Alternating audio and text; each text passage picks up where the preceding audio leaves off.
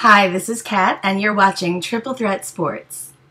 We're back with another edition of Triple Threat Sports, and today, for today's episode, we're going to take a little bit of a different tact. We're going to look at the free agent pitchers that have been signed and that have stood out there this offseason. Everyone knew coming into the offseason that if Japanese pitcher Masahiro Tanaka was posted, and he was, under a new posting system, everyone figured he would get the biggest contract, and he has. As far as free agent pitchers go, Clayton Kershaw got a huge contract, but he re-signed. He wasn't a free agent. The Yankees signed Tanaka for $150 million, and that was to be expected, even though he's never thrown a pitch in the major leagues, and frankly, I hope he sucks because he pitches for the Yankees. Some of the other pitchers that are out there, Phil Hughes was signed with the Twins, 3 years, $24 million, in the hopes that he will get out of Yankee Stadium and he will become either fly ball pitcher, and maybe a more pitcher-friendly ballpark would help him out.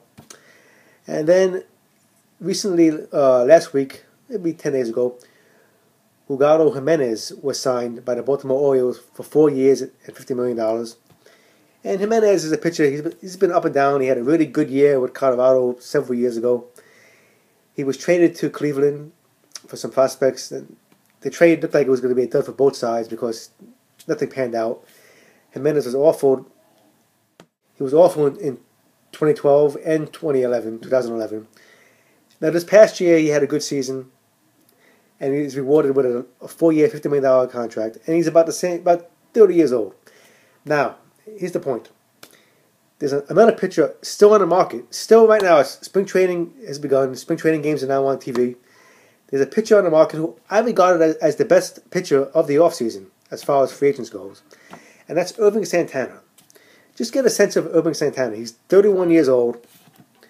He's, over the past 6 years, he's thrown over 200 innings 5 of the last 6 years. He's ERA plus, which is a metric that measures a pitcher's performance against the league average being 100.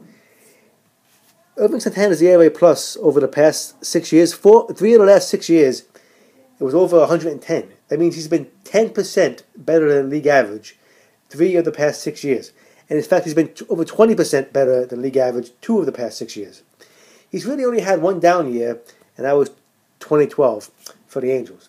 Last year, he was with Kansas City Royals. The Kansas City Royals had a good year.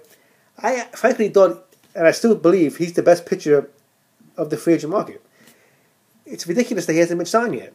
Now, under the new CBA, of course, there's the draft pick compensation, where if you sign a free agent who was given a qualifying offer by the team that they coming from, if they get that qualifying offer and you sign them as a free agent, you lose a first-round draft pick.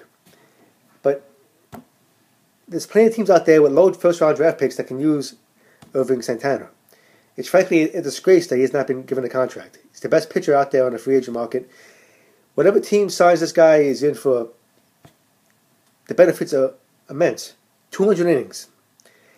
Better than 10% league average. Much better pitcher than Ugaldo Jimenez. Much better pitcher than Phil Hughes.